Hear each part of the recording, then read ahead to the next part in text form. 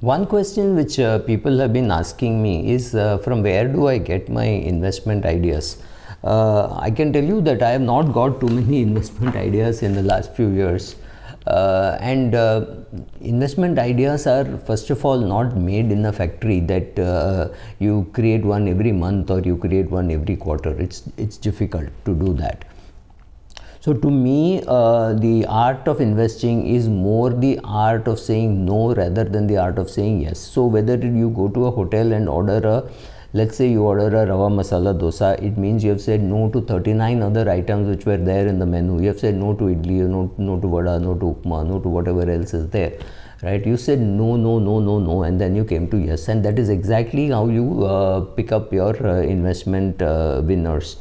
You keep saying no, you keep eliminating, saying I will not touch this industry, I will not touch this group, I will not touch this geography. All your biases will come to play. My biases do play. So some shares which I picked in the past, which I don't have any regret picking up, or I've even stopped monitoring them, right? Like my Procter and Gamble or 3M or Colgate or Hindustan Unilever. It does not really matter if they have a bad quarter.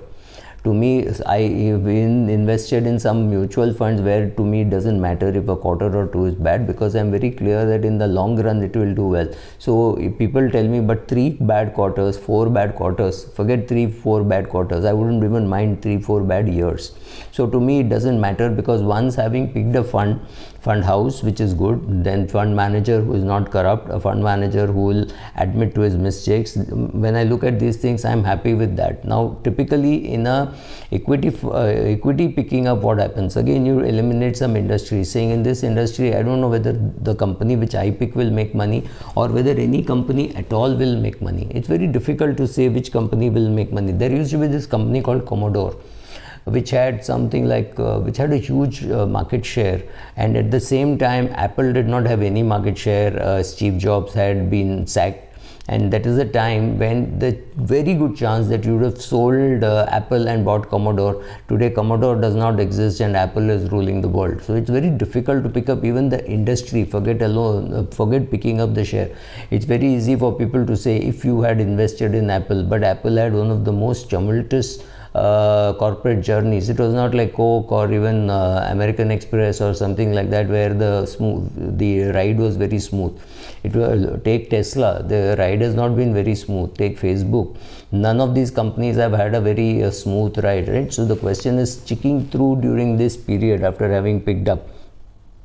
So same thing for career also. Even when I ask, when kids ask me what kind of career to take, I say eliminate what you don't want to do. You don't want to do medicine, you don't want to do engineering, you don't want to do law. You will come back to maybe only chartered accountancy, or you say, oh, I don't want to do chartered accountancy. You keep eliminating and then you will be left with what you want to do. And great ideas require some preparation. There is also serendipity. Don't think that just by sitting you won't get ideas. You will, because your brain is processing something else. So you will pick up and say, okay, currently the ROCE is not good because the market share is not high. Once the market share comes, there will be pricing power, and once pricing power comes, the ROCE will come. So to say, oh, if the ROCE is less than 15, I will not invest, I don't do that. I don't expect startups to have an ROCE. They have nothing, right? But if they have market share and they're constantly building on the market share, you can rest assured that one day the ROCE will come.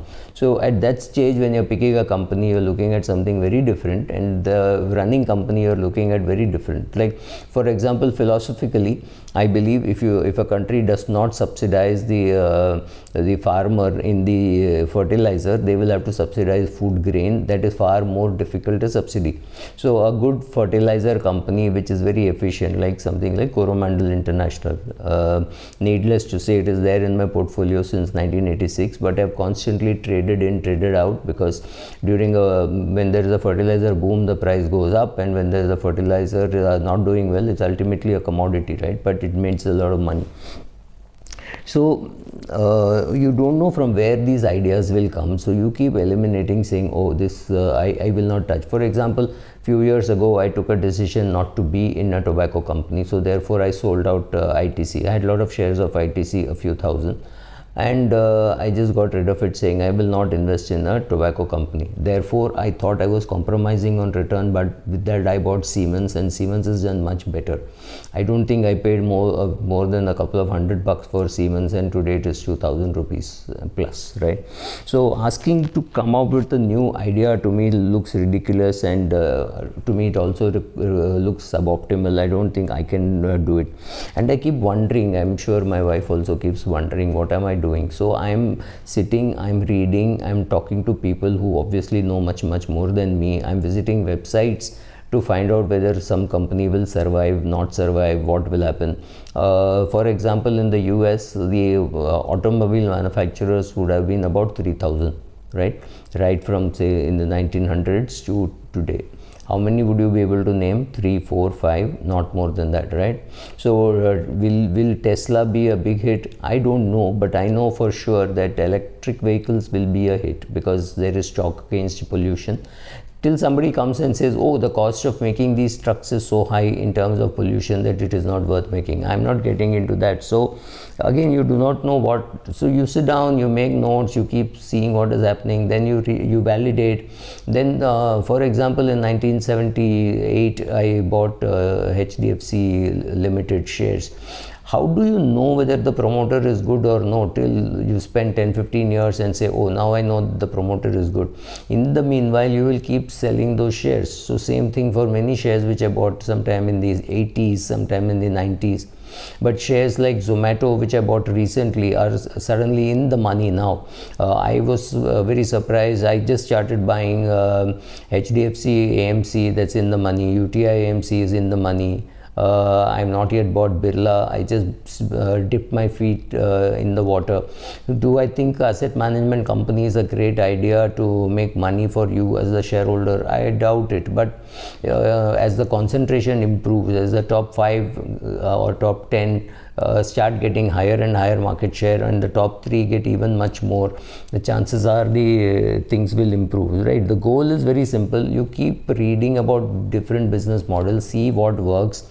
Don't get carried away by saying, oh, only this model will work. For example, I remember a couple of March or say July, August 2020, one AMC said no longer will meetings be held in physical mode. I can assure you, no longer are people very happy doing something on the online mode. People are very happy coming to meet physically. I have a meeting today also where I expect about 100 people to turn up. Last meeting I went, the hall was jam-packed, right? So all these things happen.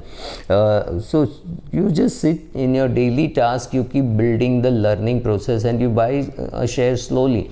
Maybe you ultimately you decide to buy 5,000 shares of a company, but start buying 50, 100, 200. Don't wait for perfect information to happen, right? So I have picked up shares right from 30 to 100 and then sold everything at 160, right? So there is never enough quantity to buy unless you have a shortage of ideas. We don't have shortage of ideas, we have shortage of money, right? So just pick up something, find out whether it will work for you, buy it in a small way.